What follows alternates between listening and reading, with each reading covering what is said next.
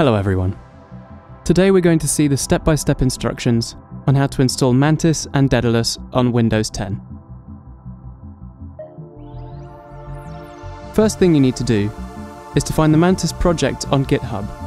You'll find it in input, output, hk/mantis. From here it's very easy to get to the instructions.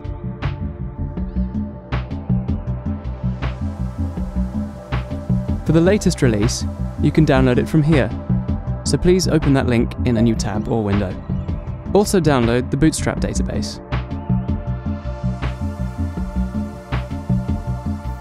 Here we have the release 1.0, and below we have the installers for both macOS and Windows. Click on Daedalus Windows 64 to download the file. Now save it, and it will automatically go to your downloads folder. Very simple.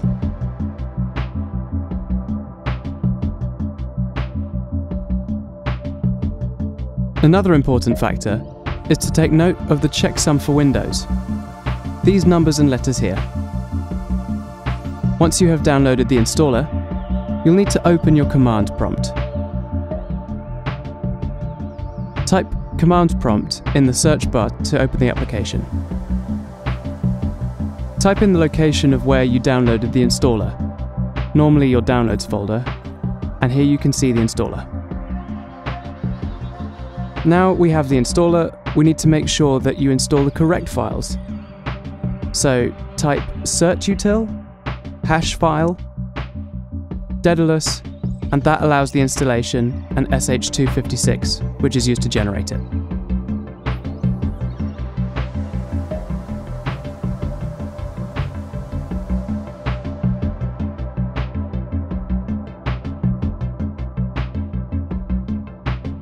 And now you can see it's calculating the hash.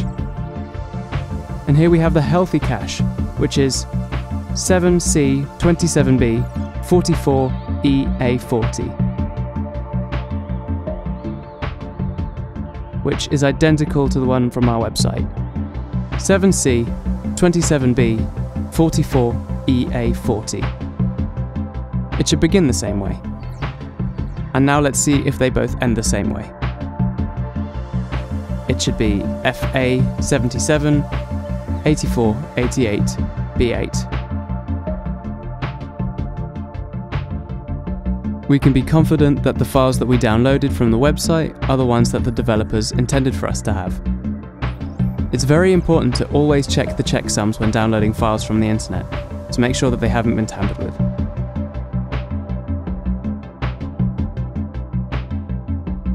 Now we can install the folder by clicking on the installer. We click yes, and now the system will extract all the files. Give it a few seconds, and our installation should be completed.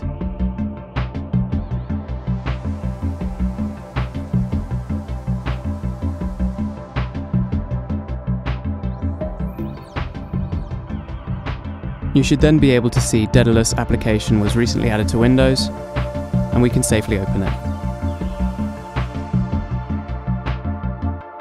It might take a little while, as it's opening the Mantis client and the Daedalus wallet at the same time. Here we go. When Daedalus opens for the first time, it will ask you to select a language. In our case, it's English. Secondly, you'll need to accept the terms and conditions. Click Agree. And now, do you want to send the logs? Select yes and continue. Now you can see the Mantis logo, and application will begin syncing blocks. This synchronization has caused some confusion amongst our users. It'll often take a little bit longer to show more than 0%. So to see the actual progress, we can go to the File Explorer, under View Hidden Items, and make sure that you have that option ticked. Now we go to Windows Drive, Users, Your User, and to the folder.mantis, Logs, and here you would find the Mantis log. So remember, it's Windows, User, Your User, .mantis, Logs. And now we open it in Notepad and we can see the logs of what Mantis is doing in the background. The last Mantis log entry was at 1958 and 32 seconds. If we close it and open it again, we'll see another log entry. Now we are sure that Mantis is working by trying to connect to the Ethereum Classic network. However, we need to remember that the blockchain has the record of everything that has ever happened since the beginning of the Ethereum chain, so this process could take weeks. In this situation, we use the Bootstrap database. To get the Bootstrap database, go to your browser and we can download it from the GitHub project. If you click download here, we'll be able to download the zip file for the Bootstrap database. Note that the file is 11 gigabytes. Remember, it's the whole history of the Ethereum Classic blockchain since the beginning of the chain. So be patient, as it might take a while before it's completed. And again, you will need to check the hash in the command prompt. I already have mine downloaded. Here you can see the Mantis Boot Classic latest zip, 11 gigabytes.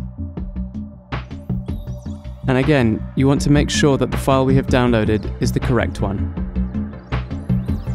So now we type SHA512. This one is different from the one that we used to validate Mantis, and it will calculate the hash for those 11 gigabytes of information, so it might take a few minutes.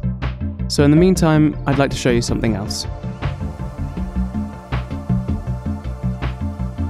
Go to the Explorer and find users and your username. And click the folder called App Data. Normally it's a hidden folder, but if you go to View again and see Hidden Items, it should be visible. So in App Data, Roaming, and Daedalus, Logs, and here are the Daedalus logs. The Daedalus logs is a log for the user interface of the Daedalus wallet, which is different from the Mantis log. So if you're doing a bug report, it's very useful for us if you can provide both logs, because information between them can help us locate and solve the problem much more easily. Take note that the Daedalus logs is in User, App Data, Roaming, Daedalus, Logs. And the Mantis log is in your user.mantis logs. Okay, so let's check our hash calculations. It's still going. So let's wait a couple more minutes. So now the calculation has the hash for the Bootstrap database. We can see the hash here and on the website. The hash starts with A2F4A053. And in the command prompt, we can see the hash style starts with A2F4A53. So they're identical. So let's check if they end the same. So here we have A49958B, and here we also see A49958B. So we can be confident that we have downloaded the correct Bootstrap database. So now how do we use it? It's very simple. We close the Daedalus wallet and find the Mantis Daedalus drive, and go to the folder Mantis Boot Classic Zip, and extract all. Choose the path you want to select for Mantis to be installed in, which is in user, your username, .mantis, and select the folder. Double check that this is correct, and extract. Again, remember this is going to extract 11 gigabytes of information, so it might take a while. There, done. Now you should be able to see all of the level DB files right here in the .mantis folder. What this means now is that we have extracted a blockchain up to the point that the Bootstrap database was created. Now if we open Daedalus, we should see that this is almost up to date with the blockchain. As we connect to the network, here we can see a progress of 98.45%. The last few percent can take up to 10 hours to be synchronized, depending on the speed of your network and the state of the Ethereum Classic blockchain. That's how to install Mantis and Daedalus with the Bootstrap database and all the checksums. If you have any questions, please do ask and comment on the video. or to give us feedback, go via the Ethereum Classic forum. GitHub also allows you to report issues, and we will try to answer all of your queries as soon as possible. So thank you very much, and enjoy your Ethereum Classic.